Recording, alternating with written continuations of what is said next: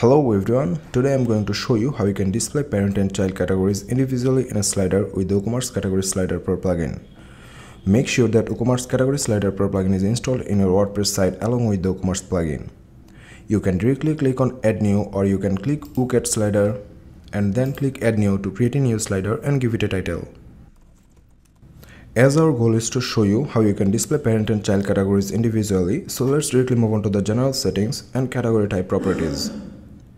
When you select parent and child category, you will find a few properties like parent and child to choose, display type, and exclude labels.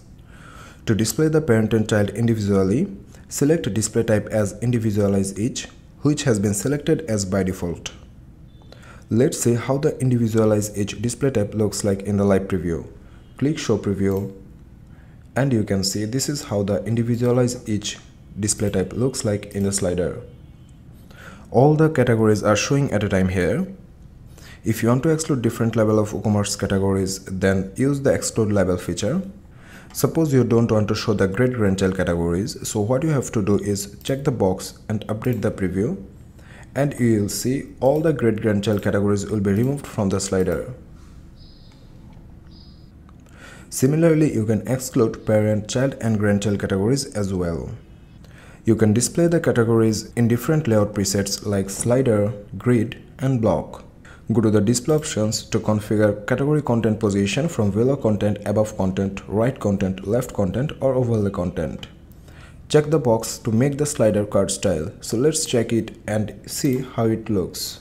So this is how the card style slider looks like in the live preview.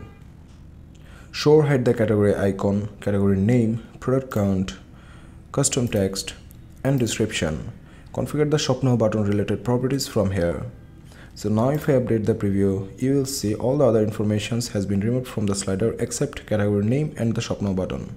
Go to the thumbnail settings to configure category thumbnails related properties, like you can select a shape, set box shadow, border, inner padding, margin, zoom effect, and image mode effect.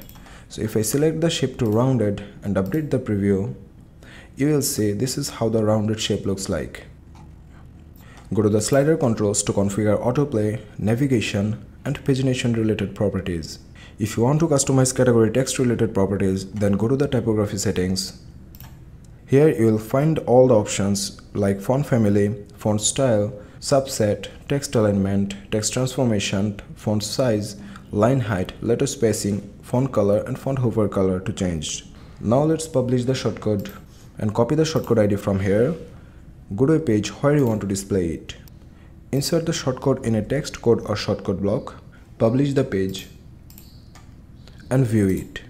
You can see this is how all the categories are displaying individually in the slider.